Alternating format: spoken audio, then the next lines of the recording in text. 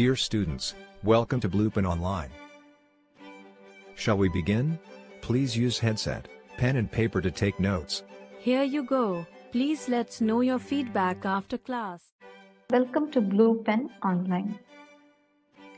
I'm Dr. Chaitra. I'll be handling with pedodontic subject.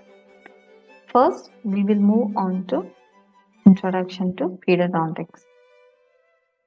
The word pedodontics is made up of two words, that is, pedo and dontics. Pedo is derived from a Greek word which means child, and dontics stand for the study of the tooth. Coming to its definition, American Academy of Pediatric Dentistry defined pediatric dentistry as an age-defined specialty that provides both primary and comprehensive, preventive and therapeutic oral health care for infants and children through adolescence, including those with special health care needs. So remember the definition which will be asked for Viva.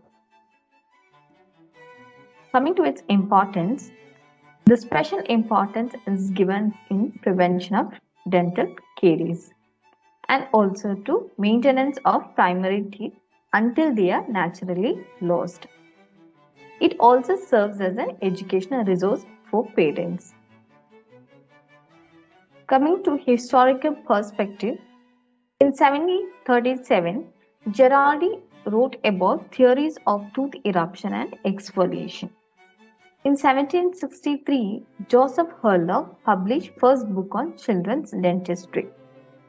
In 1764, Robert Buenon, who is called as father of pedodontics, reiterated the importance of deciduous dentition. How pedodontics evolved in India. The first dental college was started by the name of Calcutta Dental College and Hospital in the year 1920 by Dr. R. Ahmed. He is also known as father of dentistry in India. In 1950, pedodontics was first introduced in Government College, Amritsar. In 1967, KGMC Lucknow was the second institute to introduce a specialty. In 1978, it was introduced in the undergraduate curriculum. In 1979, Indian Society of Periodontics and Preventive Dentistry was formed. Dr. B.R. Vacha is called as the father of periodontics in India.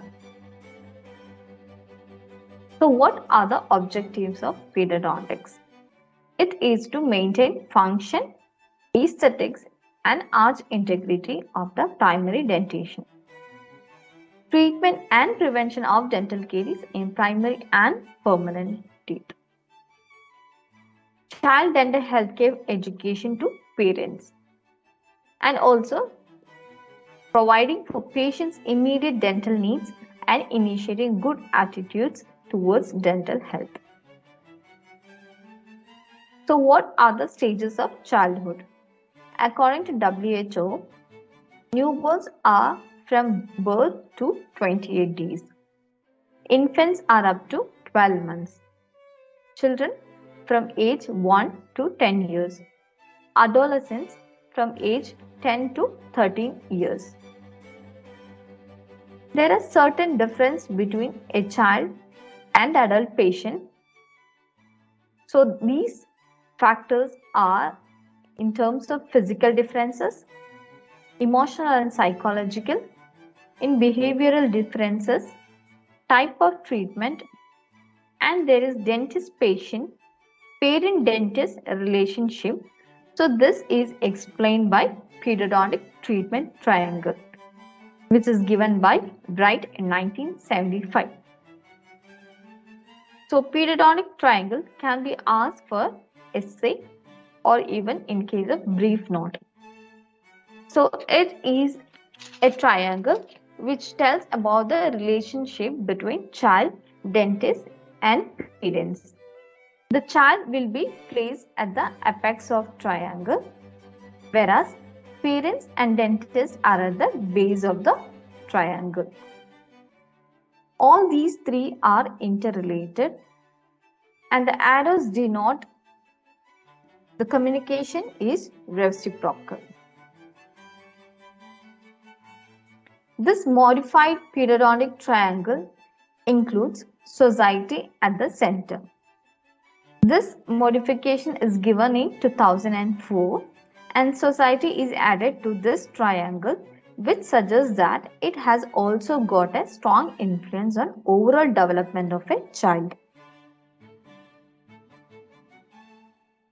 So as I said, there are certain differences between a child and adult.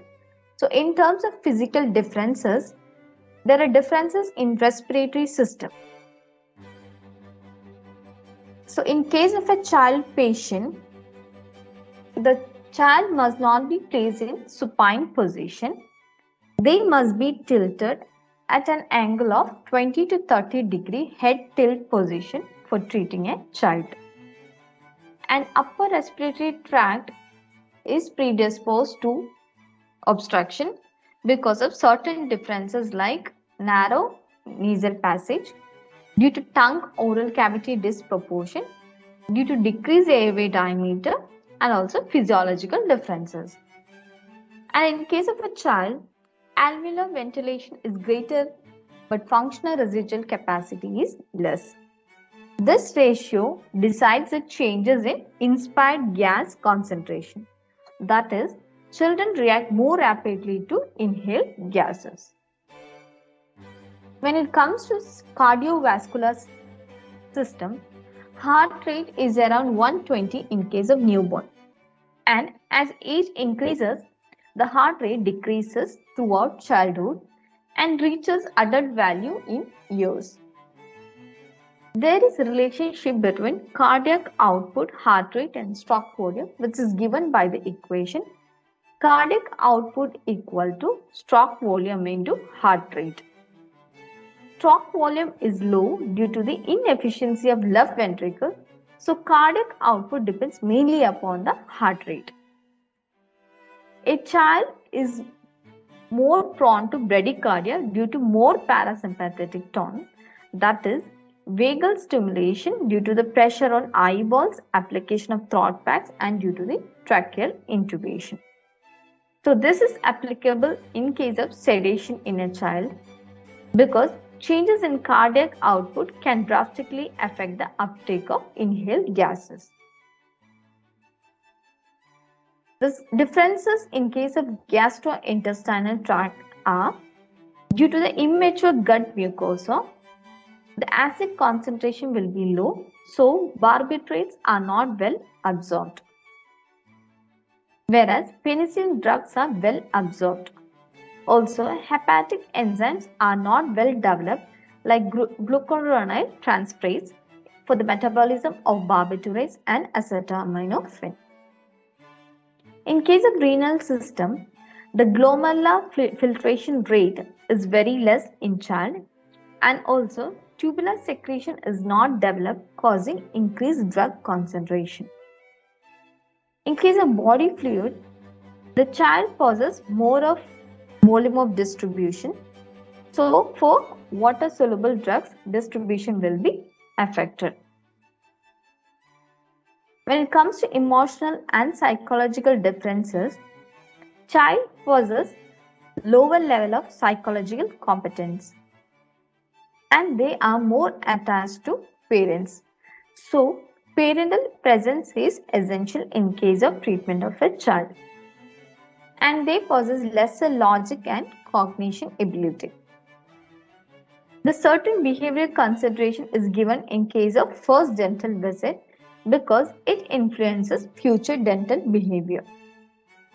Thus, behavior management techniques have to be used in a child. Effective and efficient treatment is difficult to achieve in case of a child patient. So these treatment considerations need to be taken during oral surgical procedures, in case of modified cavity designs, in radiographic considerations, endodontic treatment due to different root canal morphology. Another question which might be asked in case of theory is scope of periodontics.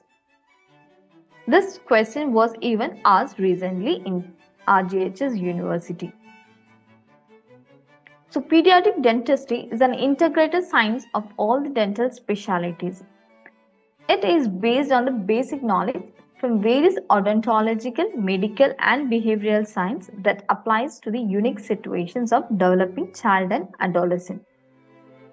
Pediatric dentistry also includes treatment and early diagnosis of oral diseases and conditions found in child and adolescent mouth, including caries, periodontal abscess, and mineralization defects. The dentist who wants to master the art of child dentistry has to know when to transform his knowledge from other branches and modify the treatment according to the child's needs. So, the scope of periodontics lies in various branches like oral medicine, in case of restorative dentistry, immunology, neonatology, preventive orthodontics, child psychology, periodontics, and special health care, as well as in case of surgical procedures. The changing trends in scope of periodontics is due to certain factors. This may be due to professional and public recognition of dental health and well-being of child. Can be also due to wider recognition of fluorides, which is an anti-keriogenic factor. It can be also due to the introduction of high-speed technology in teeth preparation for restoration. Improvement in aesthetic restorative agents are other factors. And also introduction of sophisticated materials like composites, glass ionomers cement, compomer, and pit and fissure sealants, as well as recognition of child as an individual. So, from this section, the question can be mainly asked from scope of periodontics, or periodontic triangle can be asked as brief note or as a short essay. Thank you.